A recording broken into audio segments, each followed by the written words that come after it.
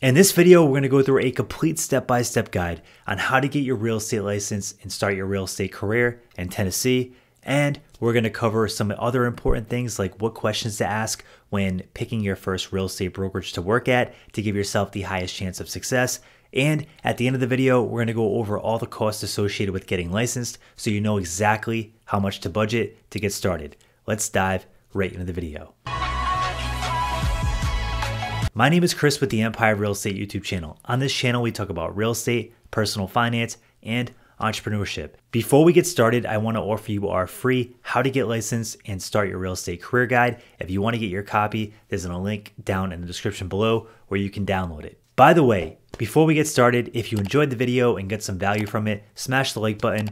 We definitely appreciate it and it helps the channel grow. The very first step is meeting some basic requirements. In Tennessee, you're required to be 18 years old or older, and you have to have a high school diploma or a GED equivalent. Next, it's time to get your real estate pre-license education completed. In Tennessee, you're required to complete 90 hours of state-approved pre-license education classes.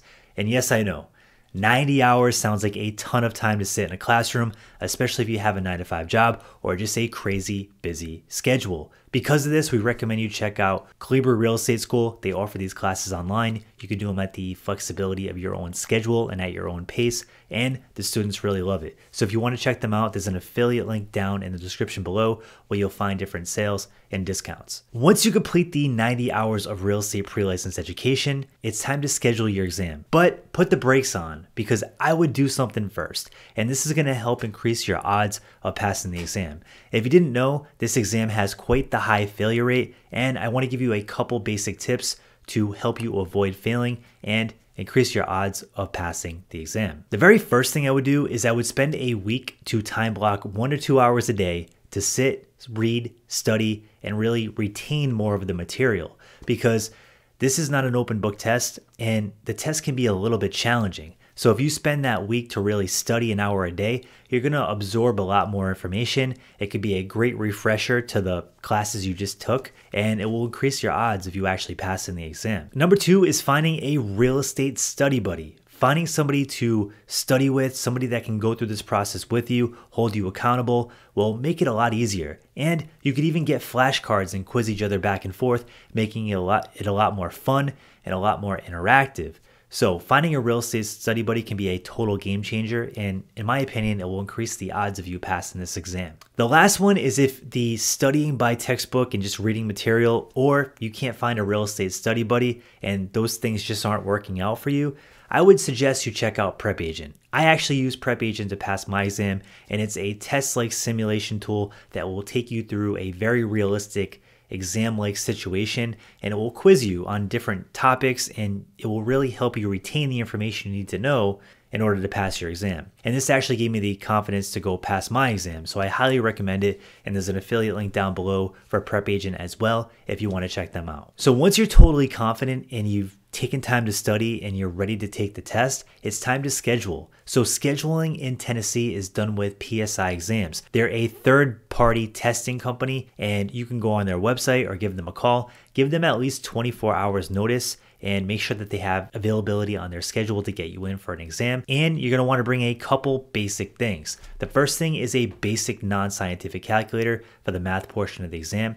And you're going to want to bring 2 forms of identification to get into the testing center on test day. Once you're in the exam, you're going to notice that all the questions are multiple choice. And this might be some relief to you. But make sure you read these questions multiple times because they can be worded in a tricky way. And if you rush through the exam, you might end up answering questions wrong that you actually knew the right answer to. So taking time to really read the question, digest it, read it a couple times, and then submit your answer can make all the difference between passing and failing. So take your time. Most people finish early, and even if you do this method, you're still probably going to finish early. So don't rush, you have plenty of time. Once you complete the exam, you're going to find out right away if you passed or failed. And this is the best part. You don't have to wait. There's not that much anxiety. You're going to find out right away.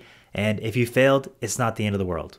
A lot of the top real estate agents throughout the country failed the exam the first time around.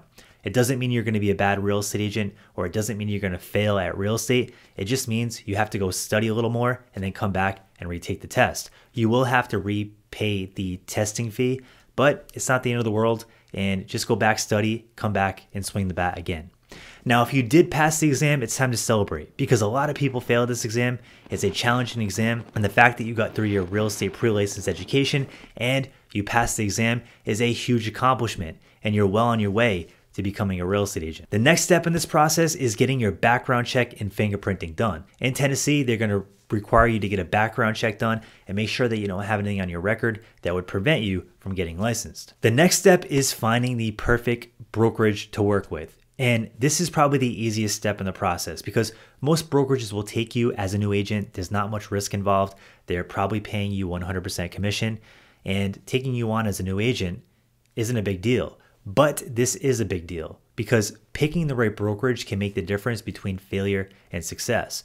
Most new agents that get in this business actually fail. If you didn't know, 87% of agents that get into this industry fail out of the business. So picking the right mentor, picking the right brokerage can make all the difference. So I want to give you a couple important questions to ask when you're interviewing with brokerages so you have a better idea of the things you should be asking so you can align yourself with the right brokerage and give yourself a much higher chance of success. The first question I would ask is if they offer a mentor. So having a mentor for your first 3 to 5 deals can make all the difference because the first 3 to 5 deals are probably the most challenging deals.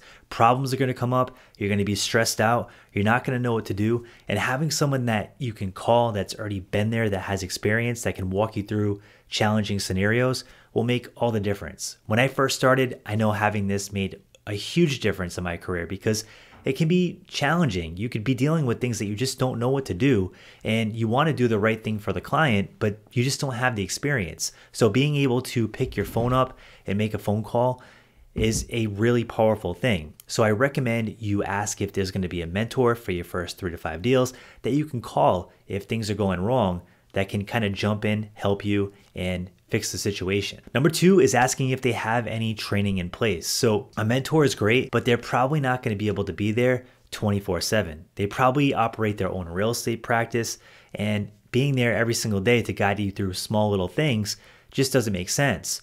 So having a training module or a step-by-step program that can walk you through day 1 all the way to building your business into something profitable and successful is a great thing to have, because the biggest thing that I hear from new agents and the biggest frustration and the biggest problem is they just don't know what to do. They get their license, they walk into the brokerage on the first day, and they just don't know where to start. Like, they don't know what to do. They don't know what not to do. They don't know what activities are actually going to make them money. And I had the same experience. When I walked into the brokerage on the first day, I had no idea how to make money. I had no idea what I was supposed to be doing. And you just kind of sit there. Luckily, I met some great mentors. I met some top producers, and I was able to kind of learn from them, and they was nice enough to kind of share with me what I should be doing. But that takes time. So having a step-by-step system that you can follow will accelerate the process and make your chances of success a lot more likely. Number 3, you're going to want to ask how you're going to get business. This is a very important question because most agents that fail because they can't generate business and make enough money to stay in the business. A lot of people actually really like the business, but they're just not making enough money. So asking how you're going to get business and how they're going to train you to get business can be a very important question, because some brokerages will train you how to market to your sphere of influence. And if you have a big network, this might work.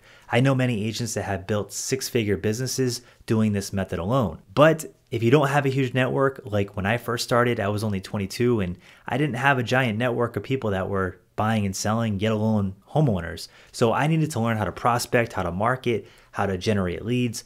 So that's the avenue I went down. So you're going to want to decide what avenue you want to go down and align yourself with a brokerage that's going to teach you how to do that. So that's a very important question to ask, to make sure that the brokerage that you align yourself with has the same vision as you and can help you build the kind of business that you want to build. By the way, we are looking for new partners in Tennessee. So if you're interested in partnering with me over at Team Power Unit, there's a link down in the description below to schedule a 30-minute Zoom call. I could jump on with you. We can see if it's a good fit. And if not, at least I can maybe answer some questions for you and point you in the right direction. The next step in the process is submitting your license application. So you're going to want to package up everything you've done so far, which is the pre-license education certificate, the past real estate exam and the past background check, and you're going to send it out as with your license application and wait to hear back. Once you hear back, you're going to get approved or declined. If you get approved, you're now a licensed real estate agent. You're going to hang your license with your sponsoring broker that you chose, and now it's time to start building your business. Really exciting times. But before we wrap this up, I do want to go into one important thing, and that's the cost to get started, so you know exactly what you need to budget to be able to start this process. The first expense I would budget for is your pre-licensed education classes, and I would budget between $250 and $500 to get this done. Next, we have the background check and the fingerprinting. I would budget between $50 and $100 to get this done. Next, we have the exam fee, which is going to be $55. And then we have the license application fee, which is about $100. Last but not least, I would budget between $200 and $500 to get started with your new brokerage and get E&O insurance. So as you can see, it's not that expensive to get started. The hardest part is getting your pre-licensed education done and passing your real estate exam. So if you're gonna get started and get your license this year, I definitely wanna hear from you. Drop that in the comment section below. And if you have questions about getting your real estate license, drop that in the comment section below as well. I'll do my best to get back to you. So if you like this kind of content for real estate entrepreneurs, we come out with content on a weekly basis. So smash that like button and subscribe. Thanks so much for tuning in, and you have an awesome night.